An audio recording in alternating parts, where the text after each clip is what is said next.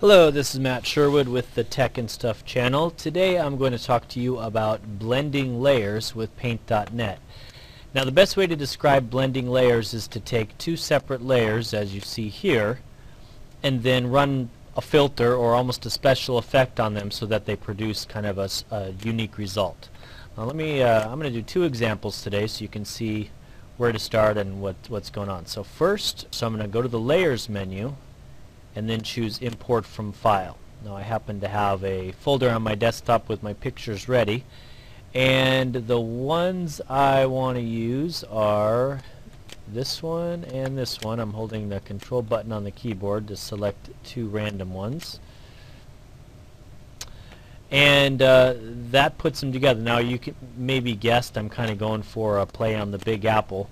Now the first thing you want to do is get these pictures so that they're the same size, and there's a couple ways to do that. I'm going to turn off the apple for the second, and I selected the picture behind it, and I want to see kind of how big it is.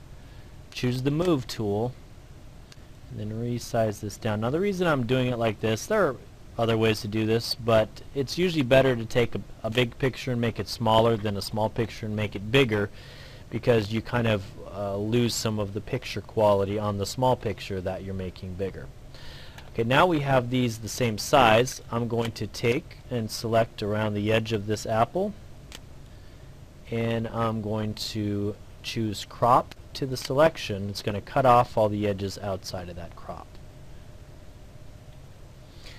Now the reason I chose these two pictures is because, one, they're both JPEG files, and the apple picture has a nice clean white background that won't exactly interfere with the picture of New York.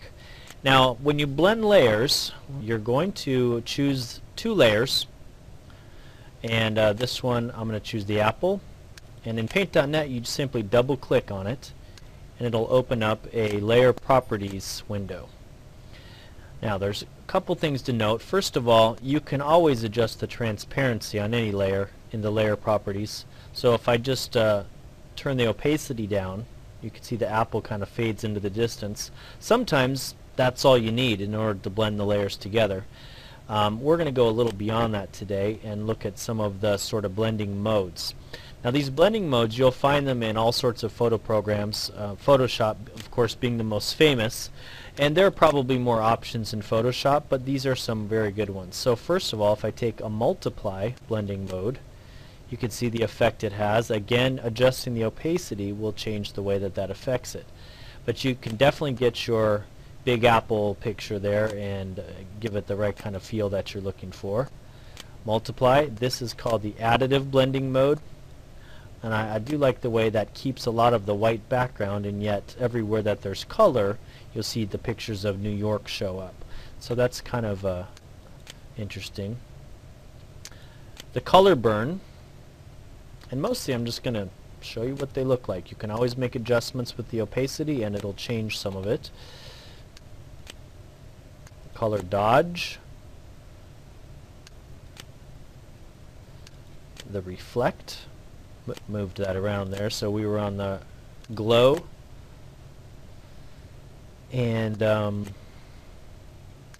overlay, difference, kind of like the nightmare on the Big Apple there, negation, similar, lighten, and so each of them introduces a level of transparency, but sometimes it introduces it more in the background of the first picture and less in the middle. It just depends on which one you're doing. That's the darken mode, the screen mode, and the XOR mode. So kind of funky. Now if I were to uncheck this mode here and try this on the underlying picture with nothing underneath it, you'll see that it doesn't really do anything. So if I choose the modes, that's because we're blending layers and there isn't a layer underneath this to blend together. So just note that it only works on the top layer. Now my second example is with a different kind of photo mixed with a JPEG. So first I'm going to take this and I'm going to crop off the white edges.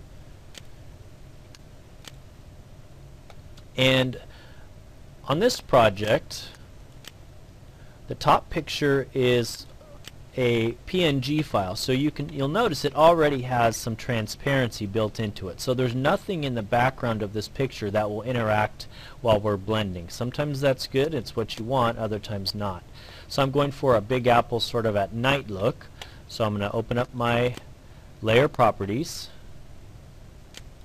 and then go through the modes so you can see what they look like. So we have multiply, additive, and notice there are no sort of interactions going on except for on the apple because there was transparency around the apple. Color dodge, reflect, glow,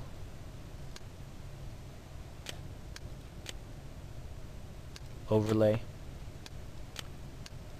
difference, negation, lighten, darken, kind of like the darken for the night, screen, and then the XOR kind of looks funky. Now there are, obviously you can see the artistic value in these blending modes. There are practical uses as well. I'm going to be making another video shortly on blending faces together, and the blending modes are very key in order to make that work. And so thank you for your time today. Have fun blending layers together.